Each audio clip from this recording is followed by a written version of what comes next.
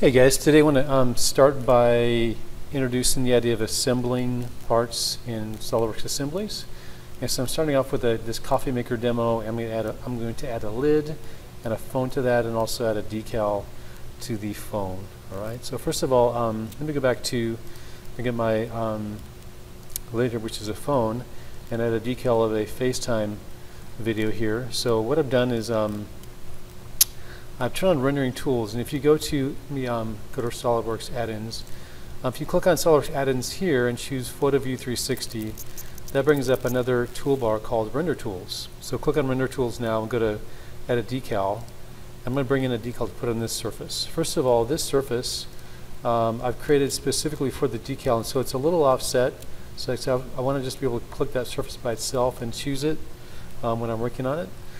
And so I'm going to browse for a decal I saved, an image offline, which is here, and just this dog on FaceTime. This is it right here. So open this up, and there's my dog on FaceTime. And so I'm going to click on the surface here to place it there, and I can rotate this around to about 270 for this. I can grab the edge and bring it out to enlarge it, and then move it in position like this, and so slowly kind of bring it up to where I want it to be, and large enough to fit. Okay, so kind of like there, and maybe a little smaller. Alright, so I'm trying to make it kind of fit the way I want it to be.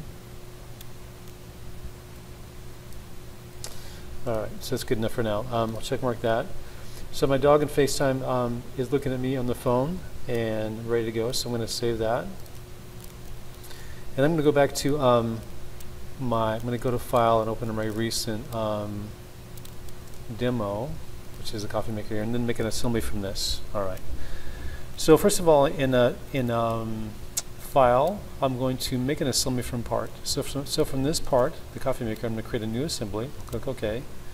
This opens up assemblies in SolidWorks, and it gives you some options. I already see some things from my documents here, so it already sees those.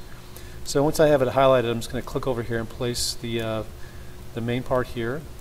And notice the F right there, that means fixed. That means this part is fixed in space. I can look at it from different angles, but it's really fixed. It's not really moving. I'm going to go to Assembly, Insert Components, and bring in, first of all, the lid, and place that here.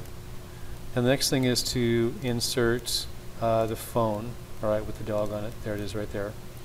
Last thing I want to bring in is, of course, a cup of coffee. So I'm going to browse here for my coffee cup, which is this one, cup with latte art. There it is.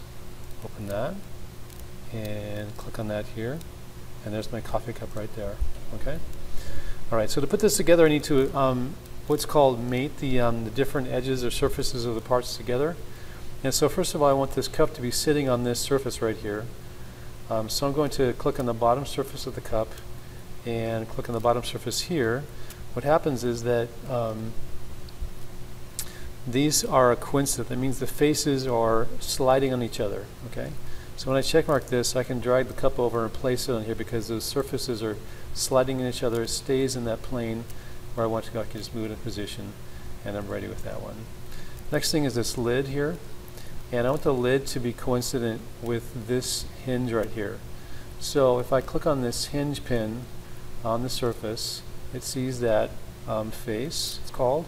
And I'll zoom in here and click on the inside of this right there, and what happens is it goes over and now is in line with that pin. It's right in line. There it is right there. Alright.